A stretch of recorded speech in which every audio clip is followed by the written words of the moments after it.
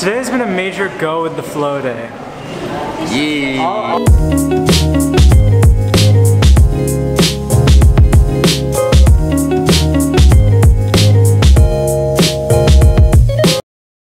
We're gonna miss the train.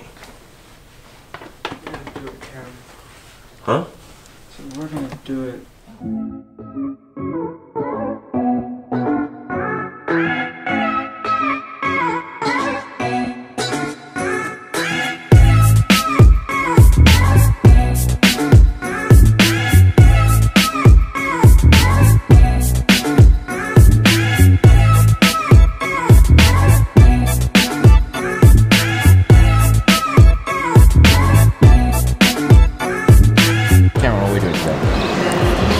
We're going to Thun Castle to go see it, which is in Interlaken. So we're getting on this train, which leaves in a few minutes, and it'll take us about an hour to get there.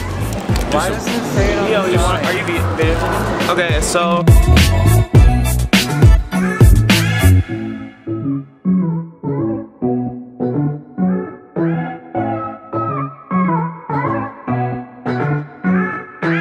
ready? Okay.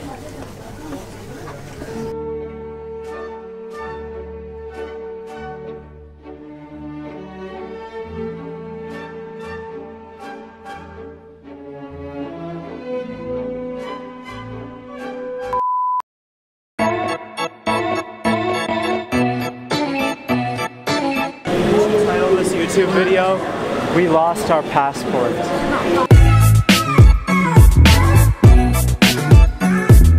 5-star. Neo, how do you feel that you can't leave Neo's passport? Yes. Have you been yesterday in one of our meeting rooms? In the meeting room, so over there where the reception was? This is where he lost it. Oh my goodness, okay, yes, sounds good. Okay, thank you, have a good day. Thank you. It looks like some Roman architecture here. It's very classical kind of architecture.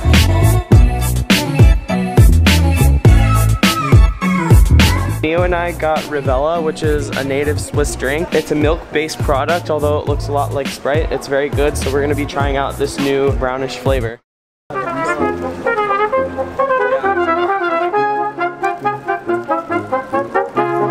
Yeah, we accidentally put in the wrong burn station, so the next train's at 12:04. We should be there by 1 o'clock, and then we'll start Interlaken Day.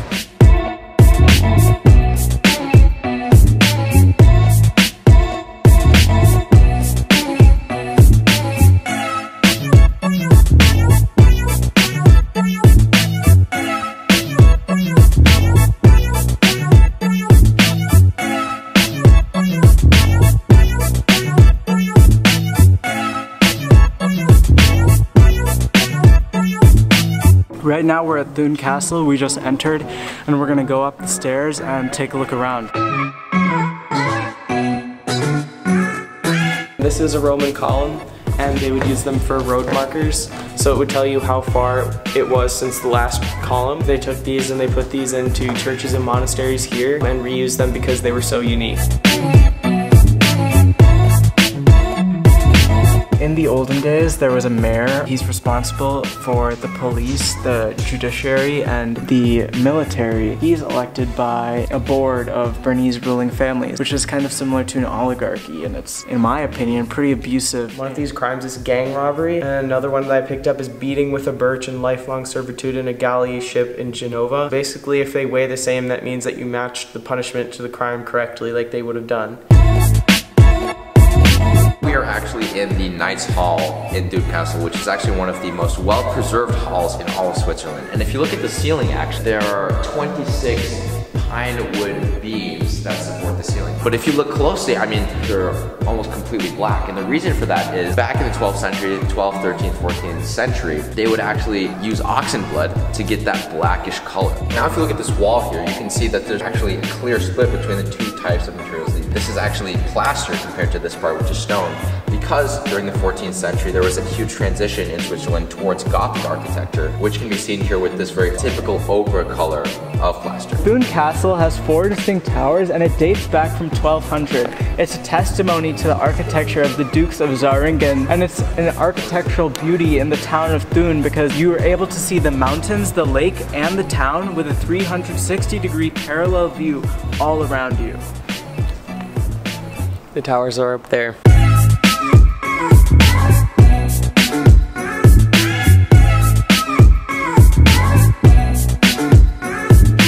So we just finished coming from Thun Castle. We toured it, we got to see the Knights Hall, and we got to see the courtyard and everything. The well was really cool. Right now we're headed along Thun River, and then we're gonna head down to Thun Lake after we grab some lunch.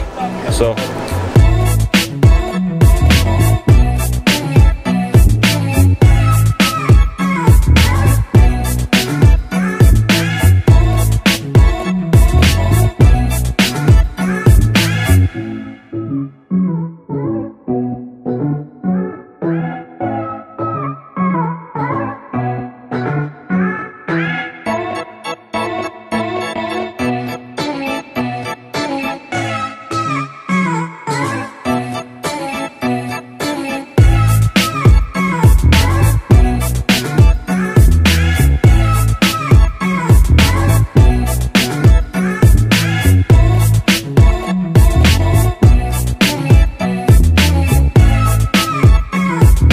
Okay, so we were going to the train station to try and catch a train from Thun, where we are right now, all the way back to Zurich, but it canceled at the last minute, so we have to wait half an hour in order to get a train there. So we're gonna grab some food and party. Let's go.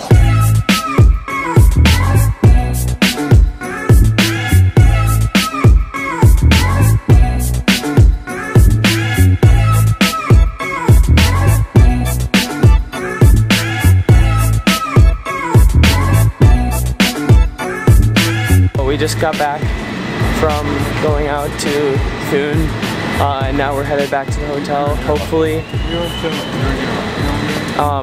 we'll be able to eat a nice dinner with Mio's aunt if that goes as planned.